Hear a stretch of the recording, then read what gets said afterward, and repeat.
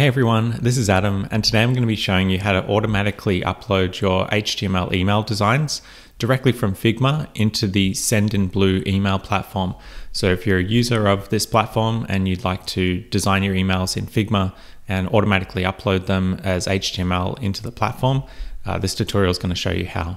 So the first thing we need to do is just go to Figma and open up a brand new Figma file. And if you go up to the resources tab or icon up in the top header here, and just search for the word Emailify, so that's Emailify, and you'll see the Emailify Figma plugin pop up. If you just click on that result, you can then run the plugin by either clicking on this run button here, or if you want to save it for later, you can click on the more options icon here and click on Save Figma Plugin, and that will automatically save it into your plugins list. So I've already done that. So I'm just going to right click anywhere, go down to plugins, go down to saved plugins, and then click on the Emailify plugin that we just set up a second ago. So I'm just going to create a brand new blank email. So I'm going to call it template Sendinblue test.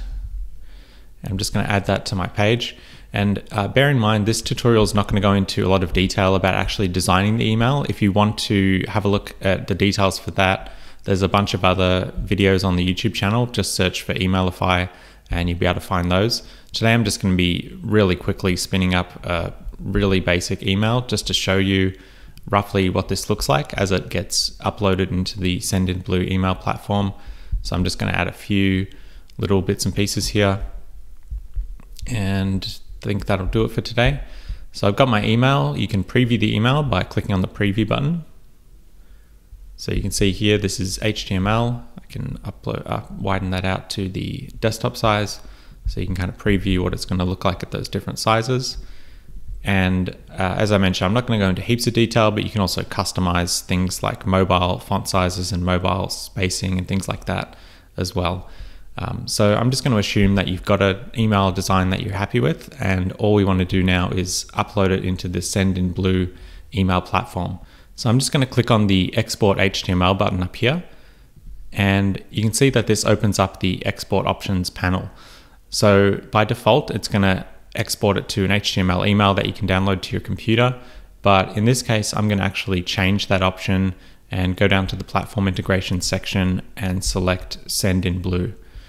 So that's just going to change the options that we've got down here.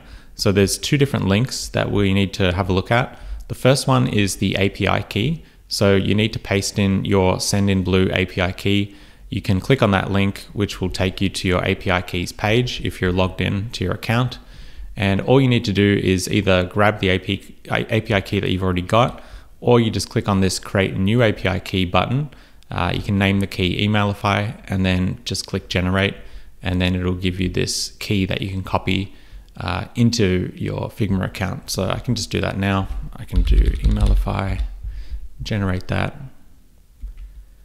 And then I'm just going to click the copy button and jump back into Figma. And I'm going to paste that into my API key field. And then the second thing we need to add is our sender email. So the sender email is basically the email address that the email is going to be sent from. And you need to make sure that you've got one set up in your account. So the way you can do that is you can create a new sender.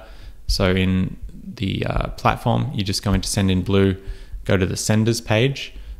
You can go there by either going to the menu or clicking on that link.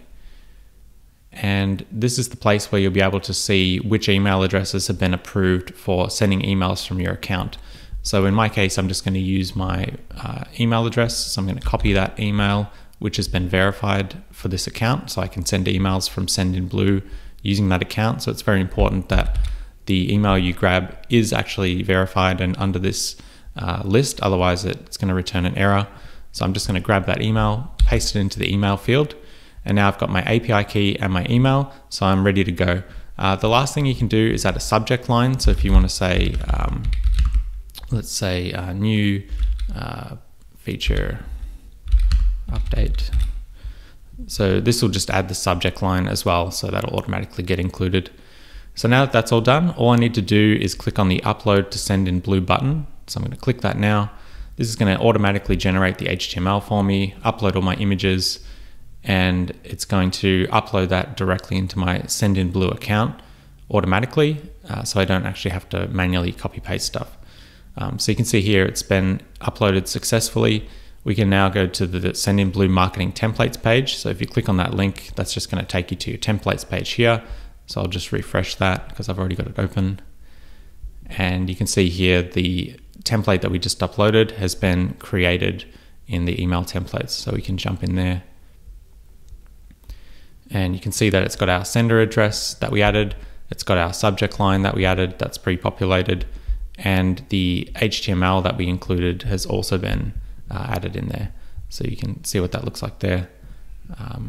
And you can shrink that down as well if you want to look at the mobile view.